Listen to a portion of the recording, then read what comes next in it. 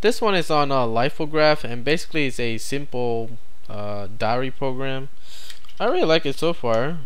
Basically because it has a password option or encryption type of thing.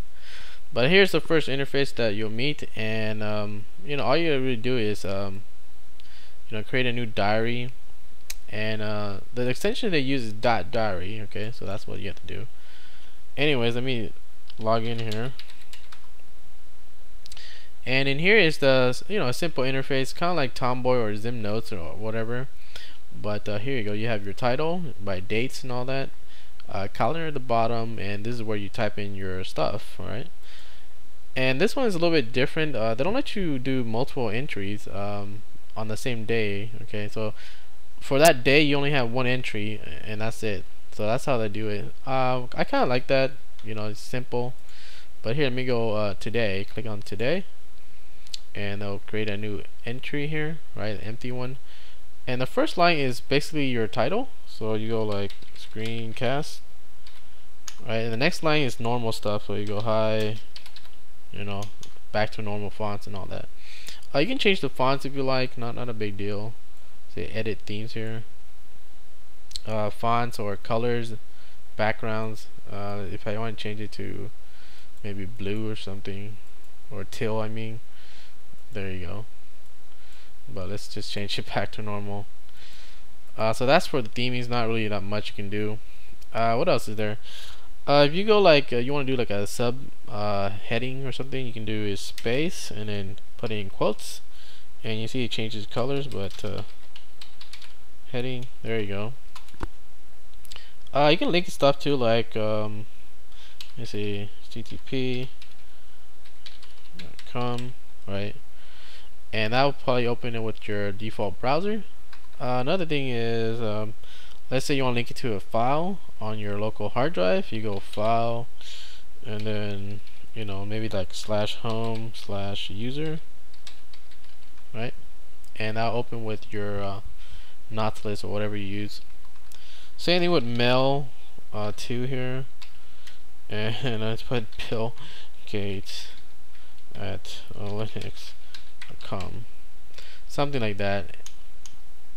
Another thing is, let's say you're typing something like you know, blah blah blah, and then you want some words in bold or italics, or you want to highlight something or even strike something out. You can do that too, and they have hotkeys for that. So bold is Control B, right? So you go B, and then Linux, what is it, Mint, there you go. But basically they have the stars in the front and the back. That's pretty much how you would do it. So you see how the stars in the front and the back. Same thing with the next three here. So you go highlight something, let me see, Control H, and this one has the pound sign, so you put gnome, it's highlighted. What was it, italics, let's say KE, see italics there. And let's do strikeout, so Control S, and let's type my alias. That's how that works. What else they have here? Down here they have the tagging. You can use Control T to go there if you like, but you can tag it Linux, GNU, or some bullshit like that. And as far as the top part here, you see they have the tools here. I tried this chapter thing, didn't really do nothing. I guess they didn't do nothing with it yet, but I really don't know what it does right now because it didn't do nothing.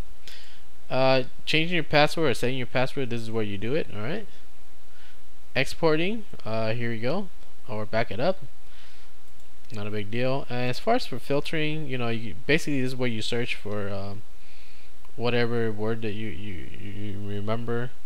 So let's say back, and it'll find the entry of the day, or even within it, right, like any word that you want. So Gates, there you go, it finds it, not a big deal. Another thing is that how would you link it to different entries? So you want to link this one to this one or whatever. It's kind of like Tomboy, but Tomboy uses the title. This one uses by date. Okay, it doesn't use the title, so a little bit different, but it's the same process. So it says link this, okay, and it goes by year, month, and then day. Okay, so you go 2010, and the month is April, so that's 04. And let's say we link to the one we just created, and that day is 05. Okay, that's the date. Now you click on this, it'll just follow that to the one that we just created, right? Let's say it does not exist, so not exists. How would you do that? Let's say we do like maybe 2 years from now, 2012, where we're all gonna die supposedly, and you see it's in red, right? That means you don't have an entry for that in here. But if you want to create it, just click on it and it'll make one. You see that? And you can type in the title, blah blah blah, not a big deal. To delete it, right click, dismiss, or you want to favorite, you can do that. But that's how that works right there. And that's pretty much what you can do here. Another thing that they say they might do is that they want to have attachments, and basically that's for like pictures or like PDFs or something like that. I like the idea that they're gonna do that because I really would like pictures. I'm not gonna put a lot of pictures, just some pictures, but I don't like the idea that they are just gonna link it. That to me is just stupid. Okay, if you link it to just a file like externally, I might delete the pictures. I might put it a different path. So that to me is just stupid, you know. Another thing is maybe I have some risque pictures, you know, like, you know, some shit that I don't want people to see just in my diary. That's why I want to see it, and that's why I want them to put it in a single place, so I know that if I, you know, lock it, it'll be in there and only I can view it, because if you put it externally, anyone can fucking view it, right? That's just stupid. So that's why I want the password, and I want the diary. That's exactly what the diary is supposed to be for, to protect my content of whatever I have in there. And I hope they do that, not linking it externally. That to me is just stupid. That's not even why I would want a diary for. Okay, I treat like all the files like a password. So that's just my gripe with that. If they actually do implement that, put it in one place, please, and password protected. Okay.